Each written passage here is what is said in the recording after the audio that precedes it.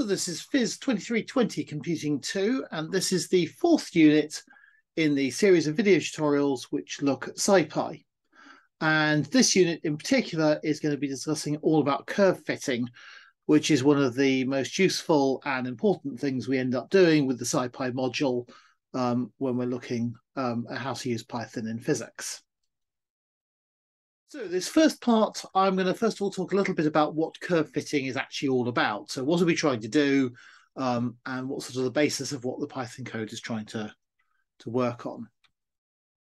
So let's suppose that a student's got a set of experimental measurements, and they know that this experimental data should probably be fitted by a straight line. So for example, this might be an object that's moving with a constant velocity.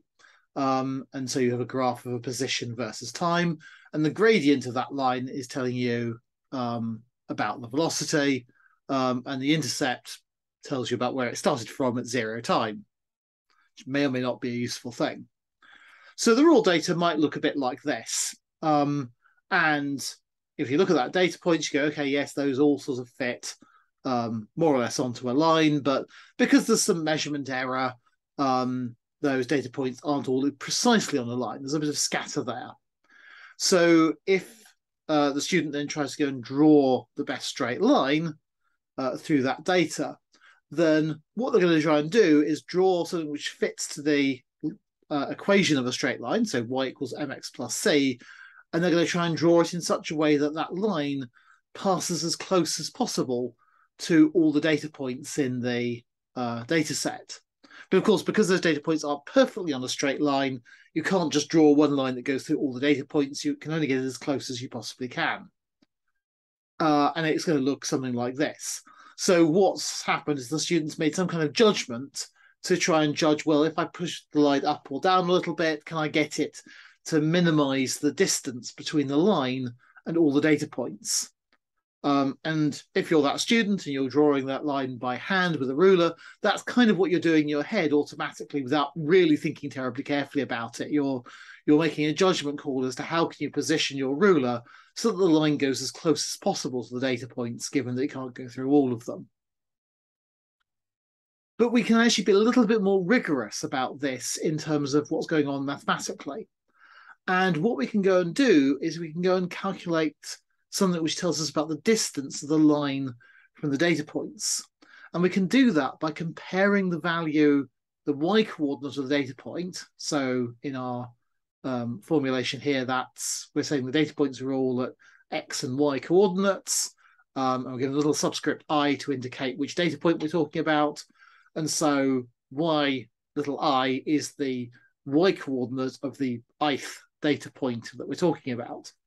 And so we can look at the distance from that, from the position of the line, and we can get the position of the line by just substituting the x coordinate of our data point into the equation of the line.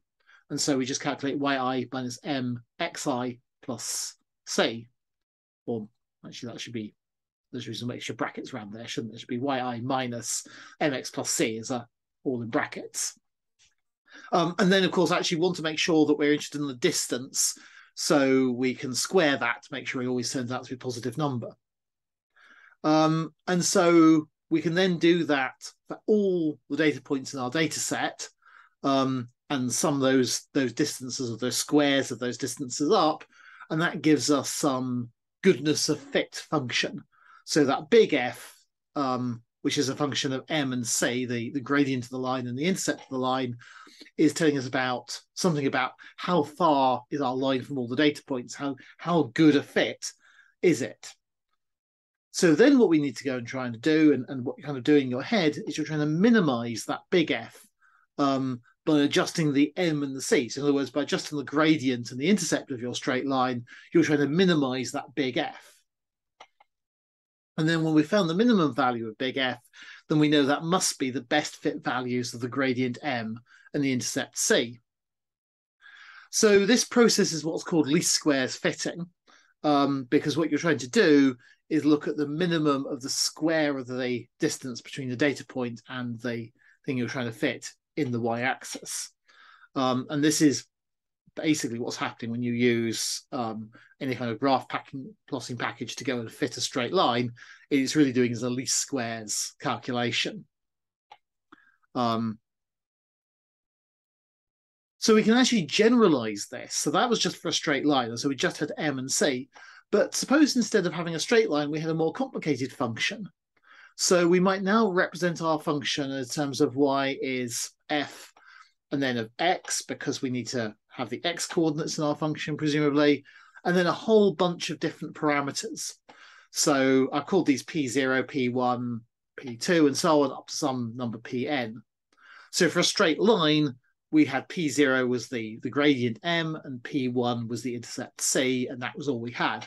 But in principle, you could have any kind of function you want, and it might have any number of these parameters.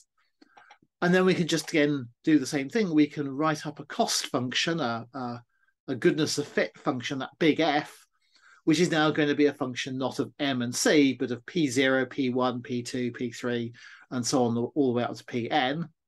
And again, that's simply going to be the sum over all of our data points of the distance between the y coordinate and the value of your fitting function, the little f, for a given value of x, and a whole bunch of different parameters, p, and then we square that. So then all we have to go and do in order to fit any arbitrary function at all we want to is figure out what the smallest possible value of big F is by fiddling around with the values of the parameters P0, P1, P2, and so on. Of course, that would be really laborious and time-consuming to do by hand, but that's okay because we have computers to go and do things, and computers are very good at doing slow, laborious, time-consuming things very, very fast. And so, as we'll see here, Scipy actually has some functions built in to go and find this best fit. Because what we've got here is basically just a minimization problem. So all we're trying to do is minimize that big F function in terms of its parameters P0, P1, P2, and so on. And so as we saw, Scipy can minimize functions very nicely.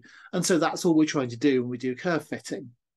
But because it's such a kind of common task to go and say, I have a set of data, X, Y data points, and I have some kind of function that I believe will go and fit through those data points, then in the Scipy optimized module, it has a handy function which does all the work of expressing the goodness of fit function, the big F that we had, and then of minimizing it, and then of doing all that sort of work. And this is called curve fit.